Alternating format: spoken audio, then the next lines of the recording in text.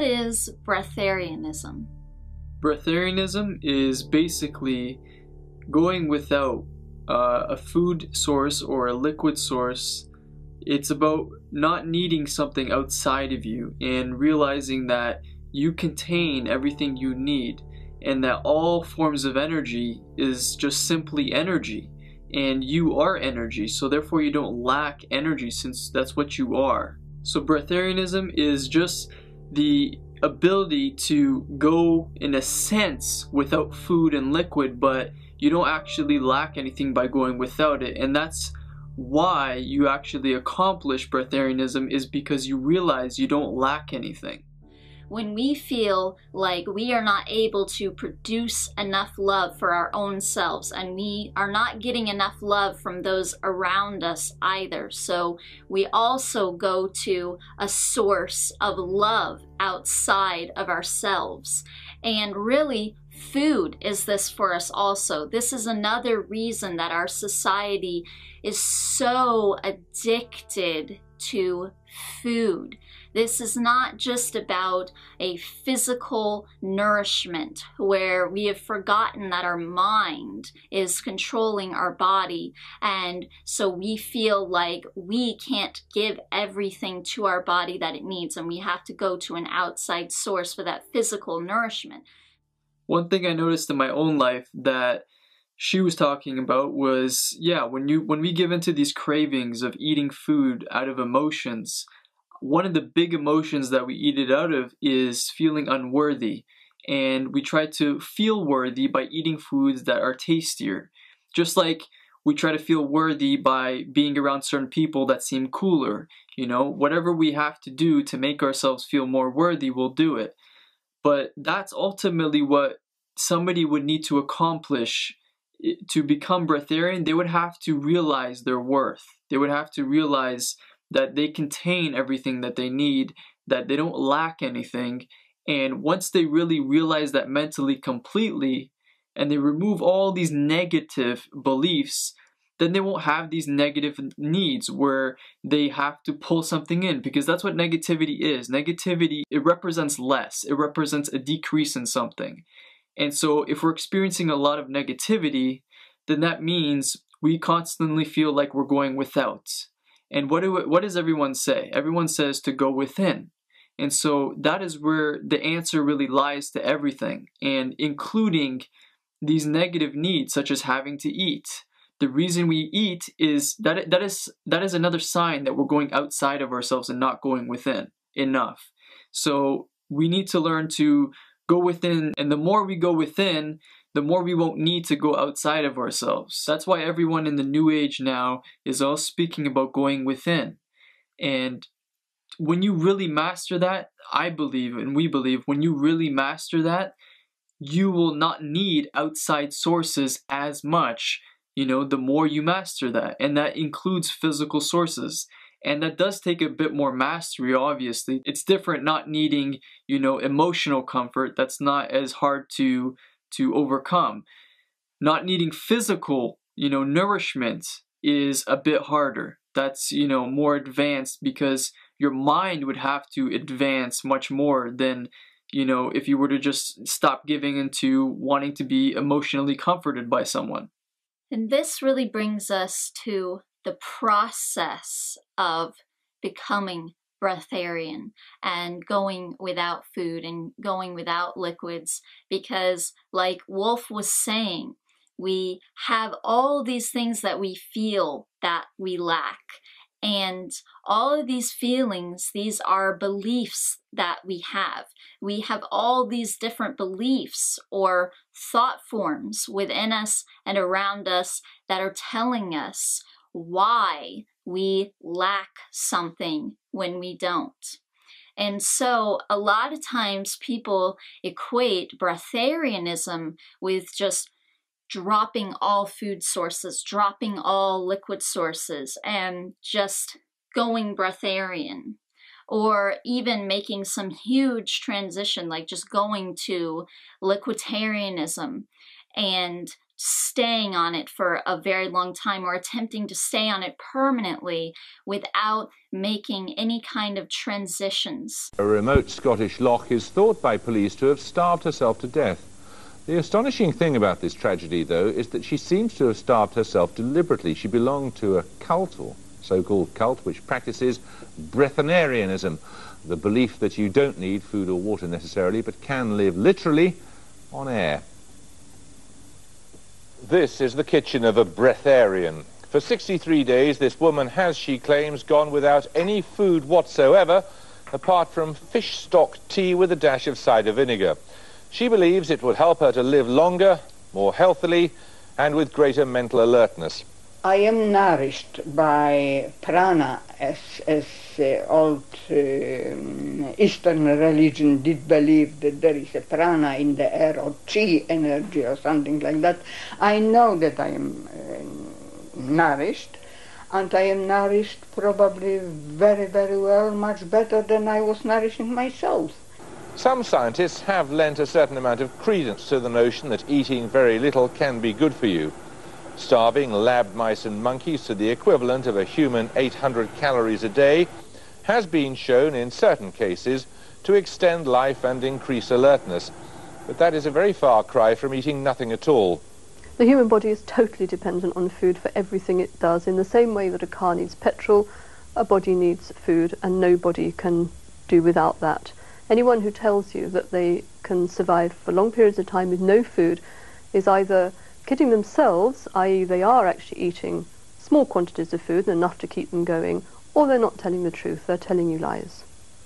Self-deprivation and even self-mutilation has played a part in just about every religion.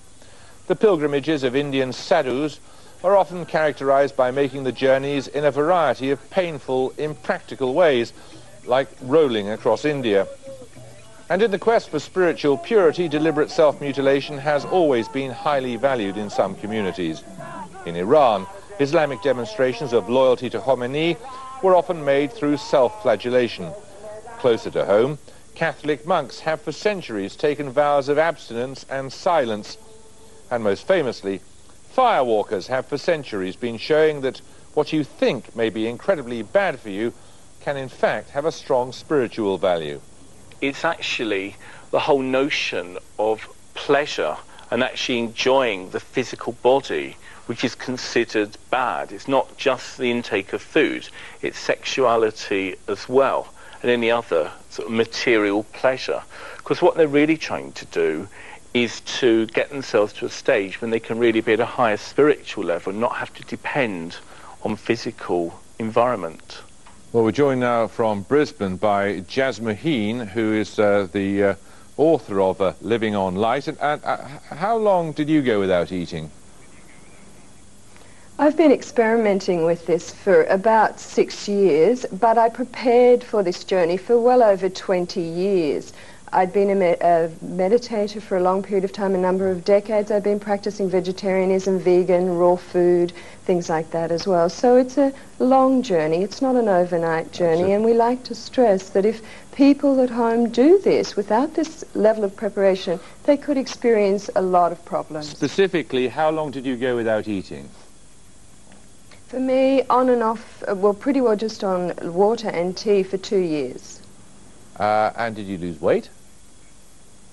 No, because I treat the body as a biocomputer, the mind as a software program, and you can reprogram the body if you have a strong mind-body connection so that the body's weight will stabilize. Now, this assumes that you are being nourished. The woman you just had speaking about this said that we do need food, and that's 100% correct. A body does need food to survive. But that food can come in the form of prana or ki energy. And what I'd like to share with your view... I beg your pardon? What I'd like to share with... Go on.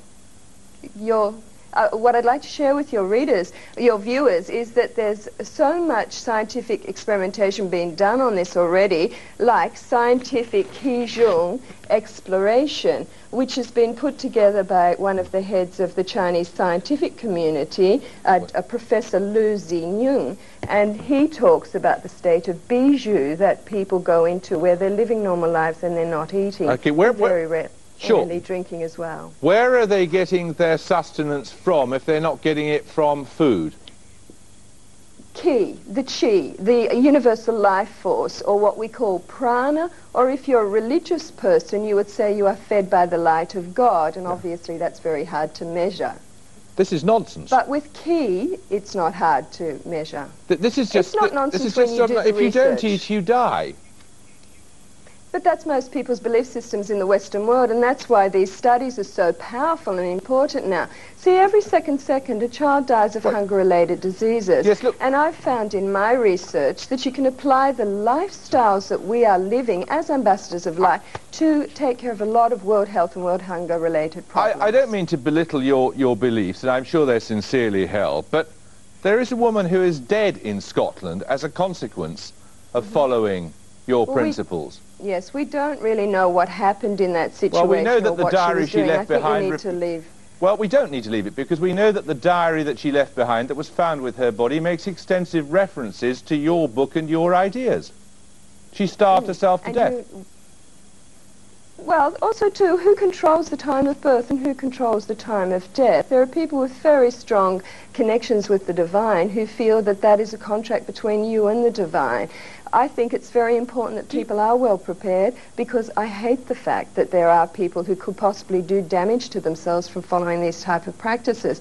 But we'd like to stress that we are not a cult. This is simply a sharing of information that will allow people to take greater control over their health, their happiness, their vitality, if it is practiced and well prepared for properly. How many other people have died as a consequence of following this belief system? There was a woman in Australia who went into a coma and was taken off life support systems later when she was going through the 21-day process with a man called Jim Pesnak, and he's awaiting trial at this point. The concern is not that she couldn't live on light from what the police have been investigating, because they've found enough information now through other fields of research with the yogis to say this is possible. Their concern was he negligent in calling the police before, the ambulance beforehand. Thank you very much indeed for joining us. And the thing about that is your body has to have time to adjust to your new mental output and belief system. But also, the thing is, so does your subconscious mind. And so just cutting out all food, cutting out all liquids could be a complete disaster. Someone could end up very sick or end up in the hospital because their subconscious mind is still believing that that is what will happen to them if they refrain from taking in outside sources to fill them. So it's all about realizing that, like we said, that you are everything, that you are connected to everything and you are connected to everyone. Part of the reason that we feel that we lack something is because of this illusion of separation that we experience, where we believe I am my body and I am cut off from everyone else in their body and everything else around me. We don't see the connection of energy from us to everything else around us. But right now in the New Age, everyone knows that we're all one. They know this consciously. But if you really know that consciously, then that means you're one with the chicken. Your energy is one with the chicken's energy. You're connected. So does it really make sense that you would need to take the chicken's energy into yourself if it's the same energy as yours in a sense? If you're connected to it? If you're already connected to it, why would you need to pull it in? The only reason we create this illusion of having to pull it in is because we believe in an illusion, and the illusion is separation. So it's all about realizing that we do not lack anything, but also anyone, because that's what eating has to do with. It has to do with taking another's existence. But we only do that because we believe that our existence is going to run out if we don't take another's in. Animals on Earth are reflections of us. And that's why in nature you can clearly see, it's all about the fear of loss of existence. It's all about survival. And what is survival? Question that. Survival is just about staying in existence and doing whatever you can to stay in existence. And if that means taking another's existence to stay in existence, that's what you gotta do, right? As an example, when you see a lion and a gazelle out in Africa in nature, and you see the lion is, stalking the gazelle, you don't necessarily feel like the lion is, fearful of the gazelle or fearful for its own life, in a sense. In a sense it is, because you know it has to eat, right? But that's what I'm trying to say here, is that the lion is going after the gazelle because the lion feels like if he doesn't, he's gonna lose. His life is going to be lost if he doesn't take another's. So the only thing that's actually creating that illusion that we are experiencing is our beliefs. Because like he said, you are energy, so it absolutely makes no sense that you would need energy from outside of you. Really, you don't. And when you think about it, that is obvious, really. But it is our beliefs that have manifested physically and create these experiences. So breatharianism means going within and having a self-realization, realizing who you are and that you are all you need. Hi, my name is Ray Moore. I'm a Breatharian, or practicing Breatharian, for the last 2 years of my life. And in this short video, I would just like to explain how I became, or how I came to be. So, I was always a conscious explorer. I always wanted to have more out of life, but just like a normal guy, you can say, I had my ego, I had my doubts, I had my life, you can say. And one day, after think about nine months traveling around the world, I came back home to Israel. And I joined a group of people that are trying to do good in the world. We were called the Revolution of Love. And I met this amazing guy, really. I saw he had a lot of energy. I saw this spiritual enlightenment in his eyes when we talked. And after some time, he confided in me and told me, Ray, about 2 years ago, or 1.5 years ago, I was in Brazil and I had this pranic initiation process that allowed my body and my consciousness to have a leap. And now I don't really need food anymore. I just mostly drink, and if I do, I don't drink much. I enjoy life in different ways. I wanted to experience that. So I was like, what? And I asked a lot of questions, obviously. In Israel we are very skeptical due to our political problems, you can say, or the Jewish way of looking at things. And I started investigating, there's not a lot of information about it in the world. So I saw about Prajani, which is the Indian guy that hasn't eaten or drink in the last 70 years. He had a scientific study done about it for 10 days in the hospital. And I saw a lot of YouTubes about it, and there's not a lot of information.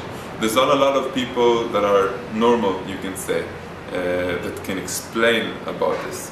And this is why I decided to take it to the next level. So my guide, which was that guy, he explained to me what he could in his own way. And I'm a very mental, scientific, spiritual person, so I needed a lot more information. I decided to investigate by myself whatever I could. And after about 3 months, I told him, look, I want to do this. I really want to do this. So we set a date. And until that date, I saw many things that were beginning to change in the way I see things. Suddenly I became less hungry, more energetic. Suddenly I was more attracted to meditating or to people with higher frequency. I understood that my life is changing towards a moment. When I just met him and I heard about it, it was like my future self was calling me from the future saying, Ray, this is you need to experience this. This is like a soul cry out saying, whoa, there's something interesting here, experience this and it will take you to the next level. So we set a date. For me it was January 15, I think, 2013, about 2 years ago. Exactly, actually 2 years ago. So I did the initiation process. At that time it was the 21-day initiation process, which is considered to be harder. It means 7 days without food or water, isolated. 2 more weeks without food, obviously, because after that you don't really eat. with really, really, really little juice, you can say, mostly for the taste. But the 7 first days are the amazing part that the change really happens in. The body needs, actually, we understood this from the 10-day process and from different channeling sessions that we took the advice of others in higher beings, that it requires 3.5 to 4 days of a dry fast. And in that dry fast, most people are concerned, but there's really not much to be concerned about. It's just something that you haven't experienced yet. But as when we do it in a group, it's not a problem. So I did that. When I did it, it was an amazing feeling. I opened up to art. I became more feminine, more in touch with my feminine, patience, green, nature-loving side. My ego was reduced. I suddenly was aware that I can look at myself from the side as an observer.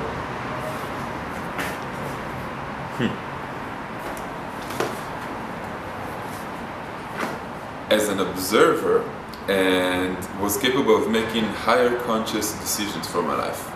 So that's why I decided to make it my life quest to alert people about this, to explain to them, to show them that this can be achieved. Even if someone makes the initiation, it's a one-sided way. After he makes it, and if he decides to completely return to a normal food lifestyle, then he can always become a Breatharian again. He can do it because he becomes the master. There's a lot about listening to your inner guides. There's a lot about listening to your intuition and understanding. Because once you go through the initiation, which is one of the, highest or most effective courses that our planet has to offer the Western world right now, you realize a lot. You realize things that you didn't think that you would realize. You thought you had this and this difficulty, you thought you would have physical difficulty, but apparently most people have difficulties with society. Society not being able to accept this as a viable option. And in the 10-day process that I now transfer or pass around the world, I teach exactly that. How do we deal with it? How do we deal with the emotional burden of letting go of a lot of things? And how this influences us when the old us and the new us, after the initiation process, meet. So, after I decided to do that, I wrote a website. It was in Hebrew. I started giving small lectures here and there. Officially, I'm in high tech. I run a computer programmers team, and we make applications. So I'm a very scientific person. I decided to make the website and explain my short story. Obviously, there's a lot of criticism, a lot of misbeliefs, which I was able to endure quite easy because it is my own process and I'm very strong. After a while, a television show decided to contact me and to make an experience. So I was like, cool, yeah, that's exactly what I wanted. It was my intention to do this eventually. And another guy had a really big wager with me, about $100,000, if this is true. So I decided to take that wager with a television show in a scientific aspect, completely under video surveillance, and do 8 days without food or water. And that was an amazing experience. I don't have a television. I don't really like the brainwashing that comes with it, you know. So I decided to do it, and I learned a lot about the television world, what they cut, what they show. In the first 4 days, everybody was really, really skeptical, trying to make drama and trying to make me and the doctor maybe argue. I'm not the type of person one can argue with because I just never argue. I don't get emotional. I understand that my emotions are my own responsibility, and this is also what I try to teach, taking complete responsibility of our emotions on our level and on our higher spirit level that has decided to put us in different situations in life so we can endure and learn from them. Now here is Mr. Wiley Brooks, who stopped eating 17 years ago, claiming that all the elements we need to survive are in the air and an occasional glass of fruit juice. This is called Breatharianism, and if it sounds hard to swallow, we're going to find out now from the man who knows. Would you please welcome Mr. Wiley Brooks? Here he is. Wiley, welcome to our show. Thank you. Let me ask you something. You haven't eaten for 17 years. You have not had a sandwich, a hamburger, hot dog, pretzel, a piece of roast beef, fish, vegetables, nothing for 17 years. Right. Well, let me explain what breatharianism is first, if I might. Breatharianism But you haven't eaten for 17 years right, as we know it. Right. I don't eat, yes. Breatharianism is a philosophy that believes that the human body, when it's in perfect harmony with itself and nature, is a perfect breatharian. Now, all of the constituents that we need is taken from the air we breathe. And the fact is, there is only one thing that keeps the human body alive, and that is breathing. The food that we take is the same as any other thing we take into the body, as it becomes a habit. In other words, eating is an acquired habit, just like drinking alcohol or smoking cigarettes. Mm-hmm. Well, does that mean that when a baby is born, you don't have to give it anything to eat, no milk or anything? No, that would only work if the mother was a breatharian. Because we don't come into the world as breatharians from mothers that are breatharian, before we even get started, our blood is poisoned. You see, we already start at a disadvantage when we're born. So because of that, a person needs to be an adult, and that's why I don't even lecture people who are young about being a breatharian. First, you must kick the habit of eating. You see, we've done... Yes, that's right. How did you kick it? Yes. Well, in my case, I had a real good reason for wanting to do it, and that's the reason, that is the thing that will help anyone. Go to a bad restaurant every night, that'd do it, wouldn't it? That helps too, right. But my main reason was that I was getting old, you know, and I was, my hair was falling out, and my father bald very early, and of course the answer was that it's hereditary. And I hear that all the time. Every time a person stumps his toe, it's hereditary, you see. But I didn't accept that. So I did not want to get old. I was at 28 at the time, and I'm almost 50 now. Well, 46. So, and I decided... Let me tell you how you kill him, you say. And would you believe, Tom, I'm 97 years old. I say, holy cow, look at this guy. This is unbelievable, you know. Well, I like to say that sometimes, but the feeling is, and what I found to be an important thing to inspire people to look into this, is the fact that all of the things we've heard about, we must get old, and we must get weak. And I think I heard when I was a younger person that a man is twice a child and once a man. And that is not the case. When a person gets older and wiser, he should get younger. He should not die in an unhealthy body. And this is very important. The issue here is not whether I want to die early or whether I will live a long time or not, and that comes up all the time. But the quality of life that I live is the most important thing. And there is no way of having perfect health or perfect happiness without having perfect health. So, do you breathe, do a lot of deep breathing and things to get the whatever is in the air that's good for you into your system? No, I don't have to do that. And one of the reasons why I was insistent on finding out how the body worked is because I had always heard that the human body was created by the Creator in perfection. And obviously, if something is created perfect, there's nothing you can do to it but make it less perfect. And that's exactly what man has done. The body was created perfect. It needed nothing but the breath of life which comes from the creative source, God or universal intelligence or whatever name you want to put on it.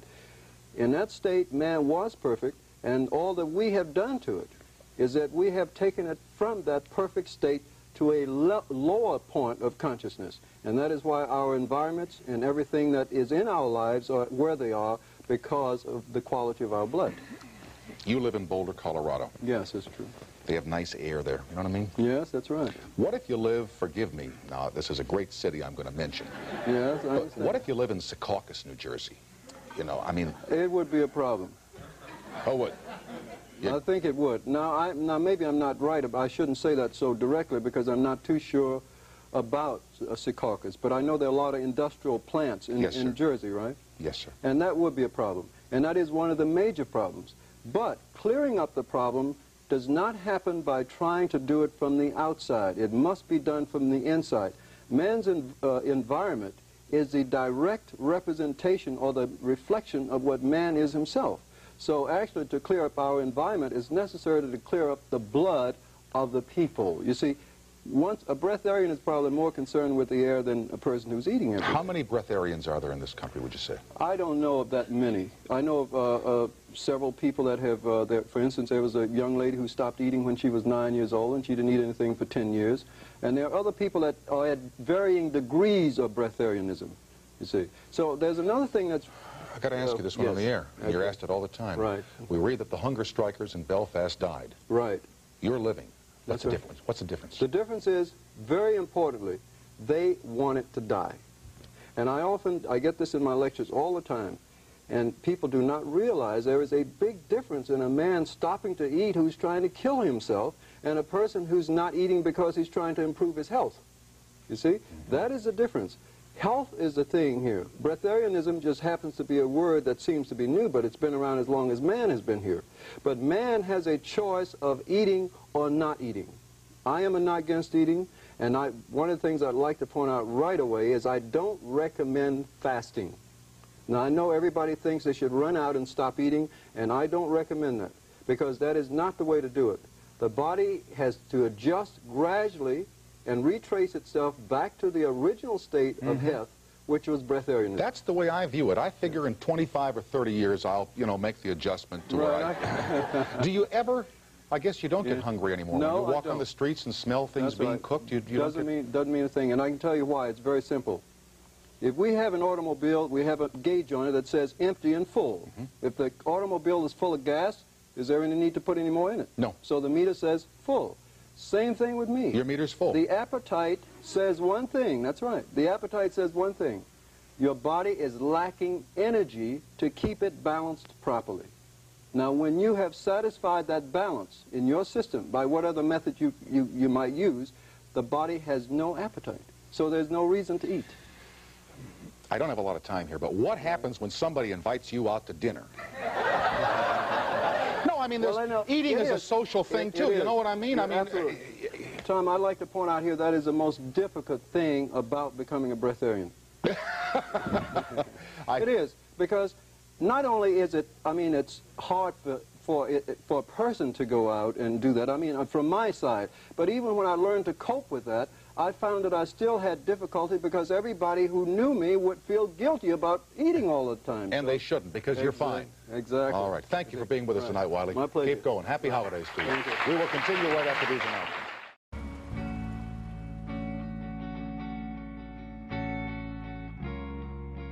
My interest has been for many years longevity, why people die. That was basically the quest I was born with. And I was also born with another strange thing compared to normal people. I didn't like to eat. I absolutely didn't like to eat. I didn't understand why people ate. I don't know where it came from, but it was the way it was.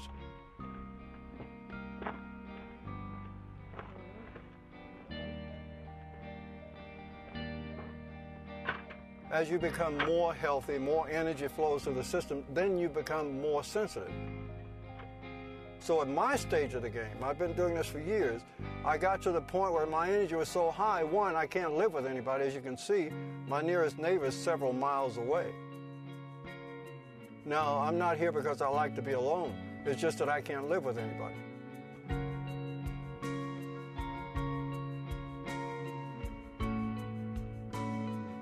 I'm 67 years old, and I've been gazing in the sun for a long time. I own recording studios, and I recorded people like Led Zeppelin, Iron Butterfly, and Jimi Hendrix are some of my clients. Around the time I was working with Jimi Hendrix in New York is really the time I got really inspired, because when he passed away, as many of my clients did, I just became obsessed with the idea of finding out why we die. And so as I looked around, I noticed most of the people that actually had any knowledge about this type of thing always fasted. So I decided to try fasting to see what would happen. And sure enough, the first fast I did, which was about 10 days, I ended up having 10 times more energy. I happened to be living at the time on Muscle Beach in California, where the bodybuilders work out. And I decided one day to go out and see if I could lift any weight.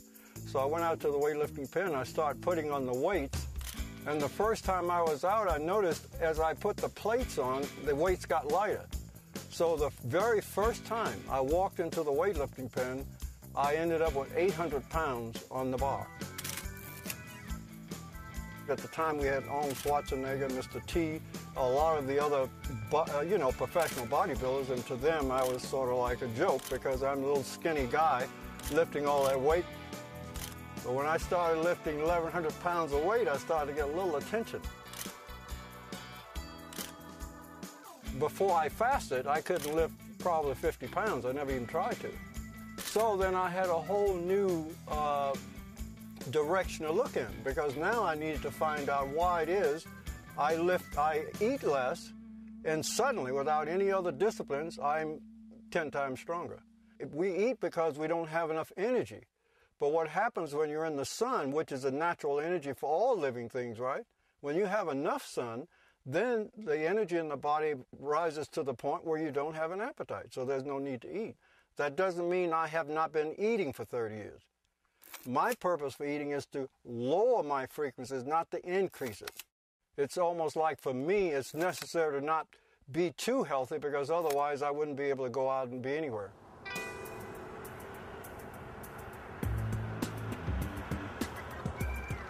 I might want to pull it a little lower, maybe. We want to use the smaller 45. Well, we're going to put a whole bunch on there. Yeah. You put more weights. But you want to put, well, I don't know, about 1,000. No. Are you kidding? Well, we'll see what we Let's see what we can do. If I can lift the bar, I'll be happy. And I did lift the bar. How many hours do you sleep a week, Wiley? Well, I normally sleep 1 to 7 hours a week. Now, that means some nights I sleep 1 hour, some nights I sleep a little more. What do you do with all that time? Well, that's the thing. I hate to admit it, but I get a little bored once in a while. I know you're not supposed to if you're spiritually enhanced. Fasting is basically a belief system. I mean, whether one eats or not is a belief system, without a doubt. I discovered that is the belief system that controls our lives. For example, ask anybody, what do you think would happen if you don't have any food? Right off the bat, they say, I will die.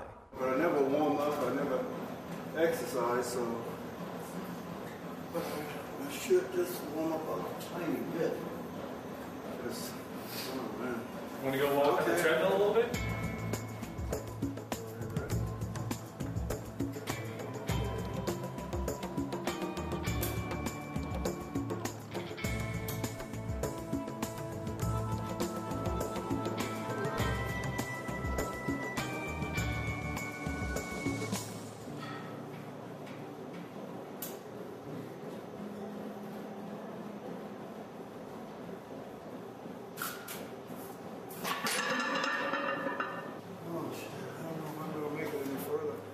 I lifted 500 pounds of weight to demonstrate that the lifting of the weight basically has to do with the amount of energy that flows through the system. At my age, even I can still lift, at least 500 or 600 pounds. So that was the demonstration. And I also learned that I probably should exercise a little more. Aside from the controversies in the Vanna case, there was another study conducted in India in 2003 that bafflingly seems to confirm the phenomenon of pranic feeding. It was conducted on a yogi who claims he has neither eaten nor drunk for decades. But what is behind these incredible accounts on the internet?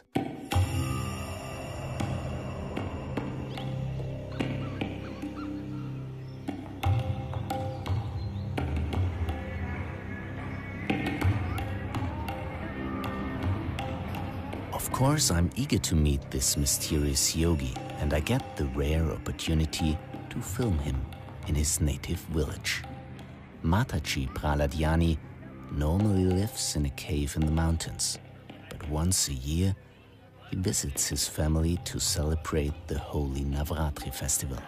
Here the yogi is worshipped as a holy man who had a vision at the age of 7 and allegedly hasn't had a bite of food or drop of water since.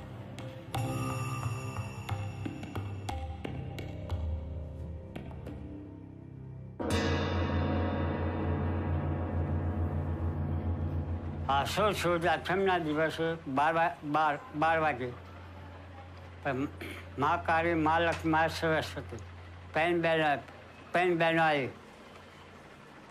आई मैंने कि चलो मारे साथ बोल मैं कहा अपना तैयार छे तैयार थो पछी मैं क्या पेटમાં તો શું કરીશું તમારે આજથી બધું બંધ ખાવા પીવાનું ત્યાંથી બંધ થઈ ગયું શું 7 વર્ષ. Ja, also 60 Jahre ohne Wasser und ohne Essen und ohne Energie. Das glaube ich schlicht und einfach nicht. Das ist denkunmöglich. Ich habe es mir abgewöhnt zu sagen, das gibt's nicht, sondern ich sage eigentlich nur mehr, ich kann mir das nicht vorstellen. Es gibt in Indien ja eine richtige Tradition diesbezüglich von Menschen, die ohne Nahrung leben. Das, was auffallend ist und was sich wie ein roter Faden durch alle diese Geschichten zieht, das sind Behauptungen von Einzelpersonen. Und es gibt keinen einzigen objektiven Nachweis. Natürlich, wenn in so vielen Traditionen solche Berichte existieren, warum sollten die alle gelogen sein? Das ist ja völlig unrealistisch. Ja, gut, dann wäre es ja interessant, dass man dann sozusagen, weil Sie 4, 5, 6 Leute zusammenfindet, die eben vertrauenswürdig sind und die könnten ihn dann beobachten. Nicht?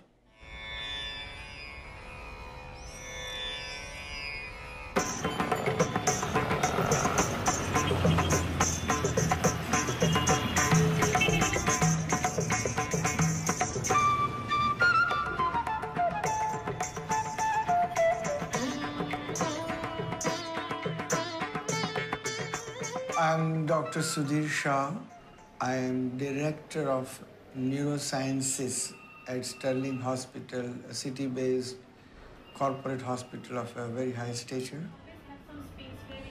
One doctor telephoned me that he is aware of a person, that is Prahlad Jani, who is not eating, not drinking anything for nearly 64 years. I was very skeptic to what all he said, and I laughed it out. I said, I think it's unbelievable. Doctor, what are you talking? Have you got any evidence for that? You know, Doctor, I'm just telling that these people have brought him to me, and I know this Mataji for some time, and if you would like to study, I can ask him to see you. One day he came to my office and said that, okay, I'll allow you to investigate, but nothing invasive should be done in my body. I said, you will have to be in the hospital under continuous video monitoring. And if you are true, I will put your good remarks to the world. If you are wrong, I will have to literally undress you. In the sense, this is cheating. If you are prepared, then come.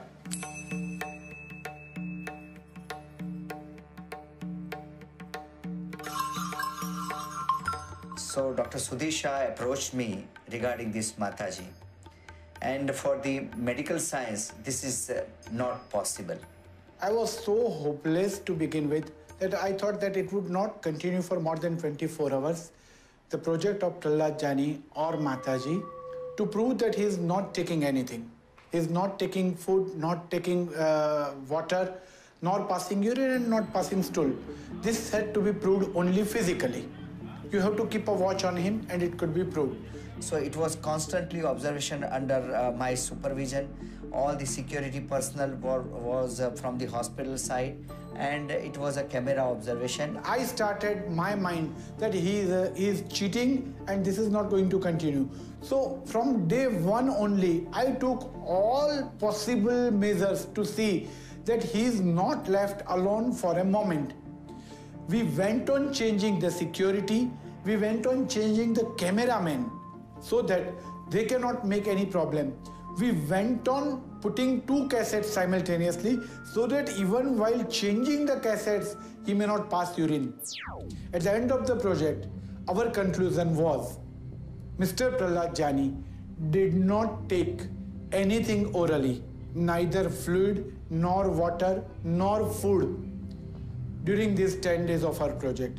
Number 2, Mr. Prahlad Jani did not pass urine or stool during these 10 days, although we could see formation of urine in his bladder, which was reabsorbed from the bladder. I was doing his sonography twice a day for 7 days, morning, evening. And there was ups and downs. One time it is a 400 ml, then 200 ml, 300 ml urine. But at the end of the study, gradually there was no urine in his urinary bladder.